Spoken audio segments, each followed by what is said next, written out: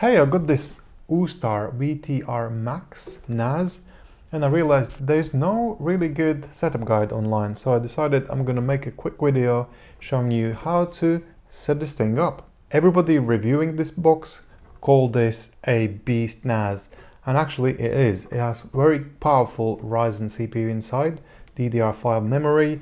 It comes with 6 hard drive bays or SSD bays, and the first bay which is dedicated for NVMe SSD, and there is also one NVMe hidden at the bottom of the NAS. So before we start setting this thing up, let's have a look at the connections it has. So it comes with SD card slot, which allows you easily to copy your photos and videos from your camera off to the NAS. It comes with USB ports at the front, either USB type A or C, and it has also customizable display. So you can see what is going on with your drives, with your CPU, with your memory.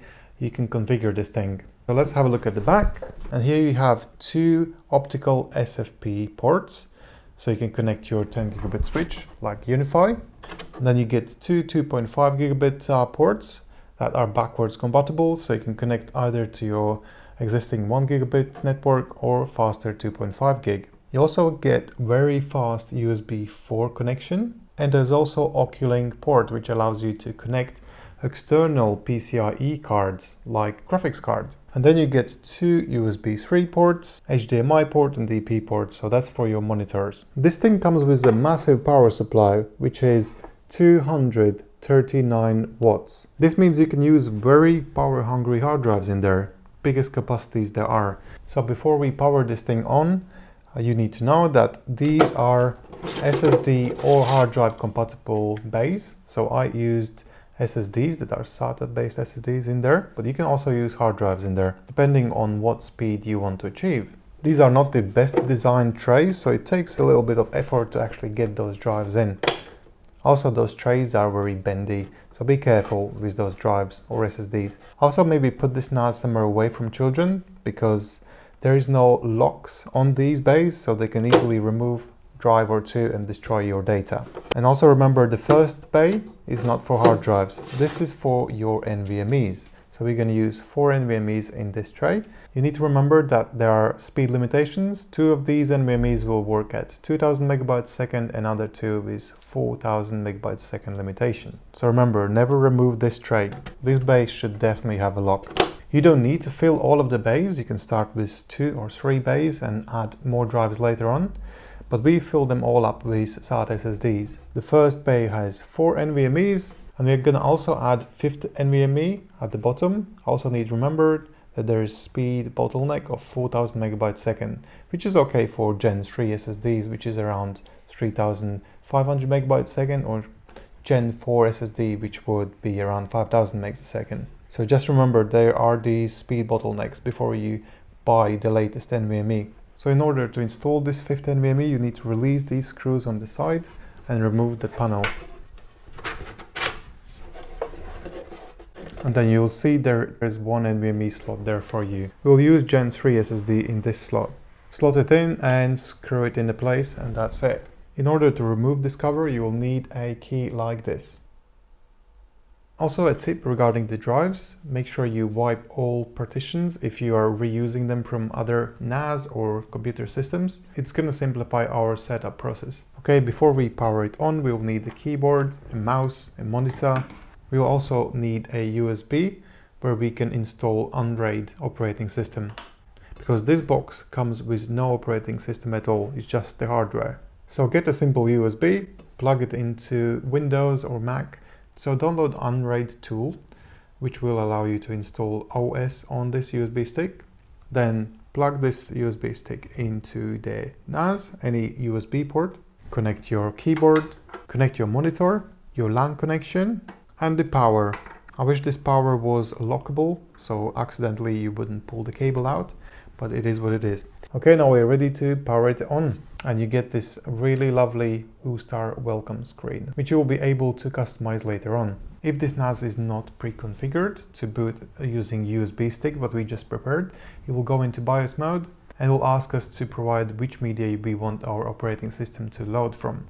So we're going to choose USB and save the settings, then reboot the NAS and we'll start Unraid operating system. You will then see on the screen IP address which has been issued for this NAS by your router. You can now open your web browser and type that IP address, or if you are giving a name to your NAS when you were preparing this USB stick earlier on, you can just type the name of the NAS.local and that should take you to the admin panel. Otherwise use IP address here. So you can use your IP address in your web browser. The first thing you want to do is secure your password and change your password to something really difficult because your data depends on this. Or you can even create SSH key, which will make it more complicated for someone to log into the system. But otherwise, this is where you will see all of your hard drives and SSDs. Unraid is not like a traditional RAID where you merge disks together and have faster speeds or more reliability.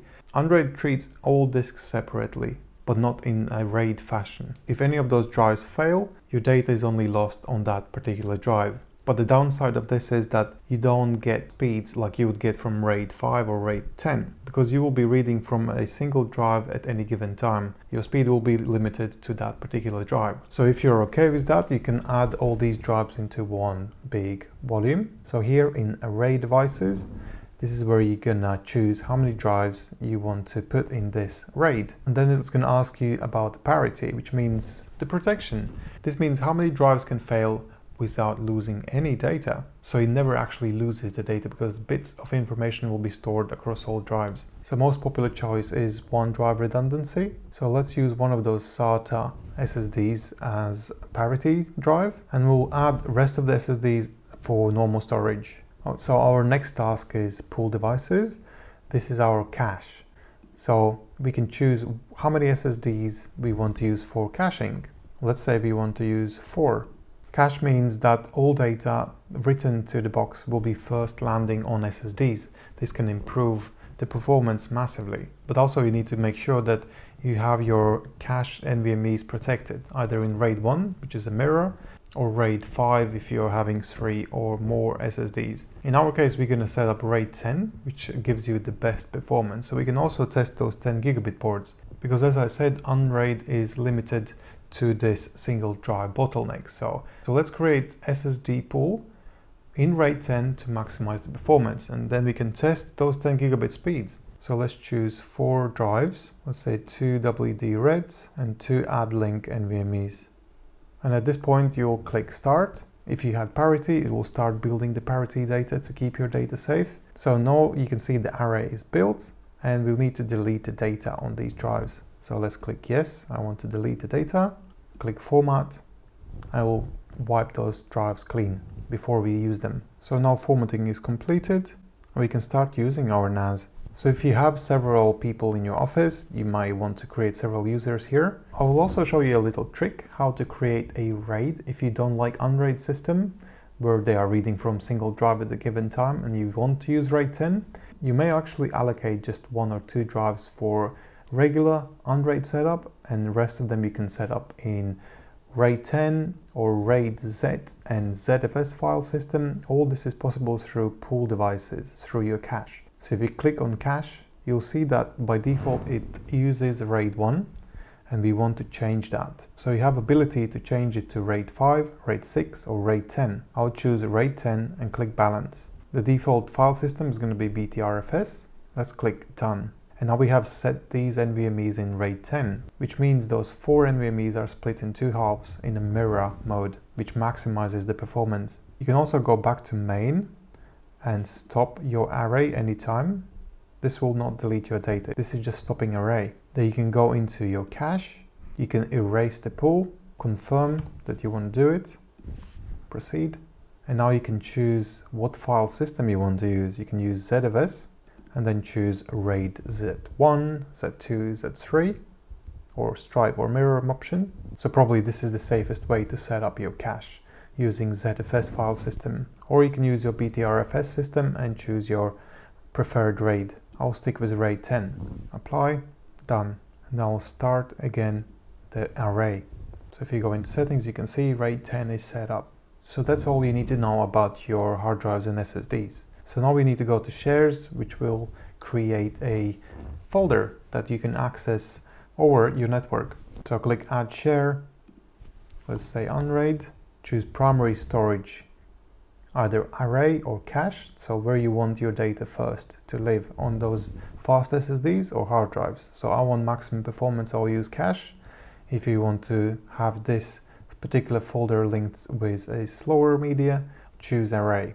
I'll go for cache. Then you can choose some extra protection, copy and write, and then secondary storage array, which means data will be moved from SSD storage to hard drive storage or SATA SSD storage, whatever you have in those slower bays, over the night with something called mover. So you have options here: high water, fill up, or most free.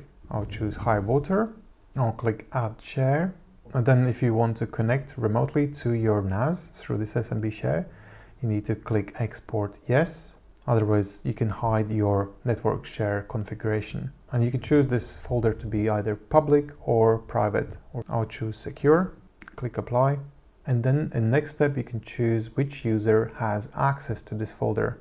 So I'll choose Ed has read and write permissions, click apply, and then we click compute all. And now we should be able to connect to this folder remotely.